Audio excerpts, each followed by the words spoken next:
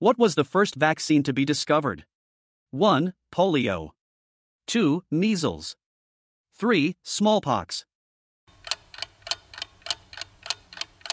The correct answer is 3. Smallpox.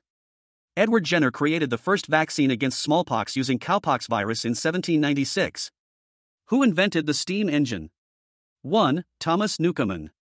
2. James Watt. 3. Robert Fulton. The correct answer is 1. Thomas Newcomen. Thomas Newcomen invented the first commercially successful steam engine in 1712. Who invented the microscope? 1. Anton van Leeuwenhoek. 2. Zacharias Janssen.